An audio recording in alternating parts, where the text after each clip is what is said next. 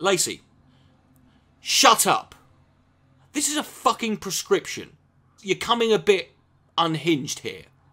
You're sounding very emotional.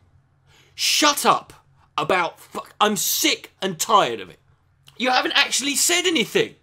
And if people go against those principles, guess what? The support is generally withdrawn. You don't want an audience who are going to listen to you and be sceptical and who are going to engage in debate. You want a load of slathering fucking drones. Maybe you've jumped sides because you think because if you go on this side, hey, I'll get unconditional warmth. This is all about you. It also shows that you're full of shit when you said this was just about reaching out to the other side. You are the other side now. You've been the other side from day fucking one.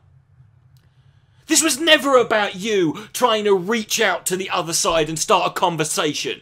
This is about you trying to dress it up as that. To make it, because you didn't want to come out fully.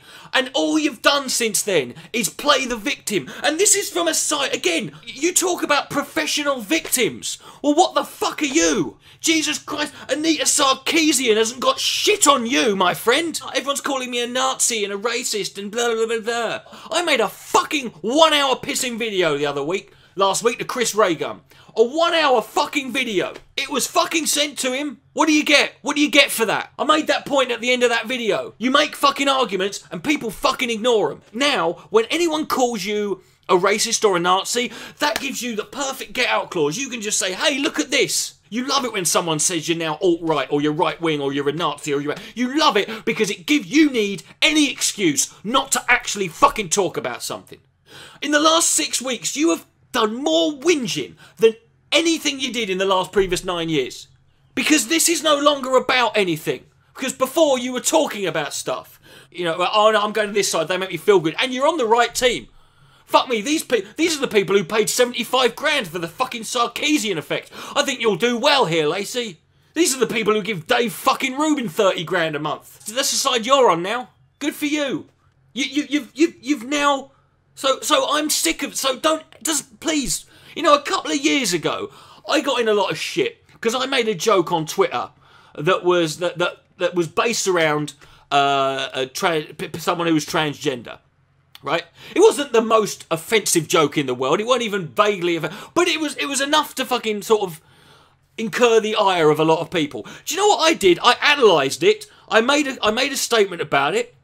I was clear. I was concise. I fucking spoke candidly about it, and I got on with it. When people had a go at me for that, I didn't turn around and go, right, that's it, fuck transgender people, fuck them and their rights. I'm going to deliberately go on Twitter now, and I'm going to misgender everyone. And I'm going to dead name people, I'm going to call transgender women men, I'm going to call transgender men women.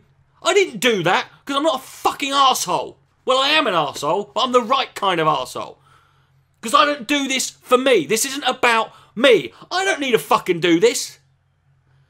I'm a white straight man. I can fucking walk away from this any time and my life will be pretty much fucking the same. This ain't about me. Right? But apparently, this is all about you. And if it is, then fuck you. Fuck you and everything else you fucking... and everyone else who defends you. So shut the fuck up about you.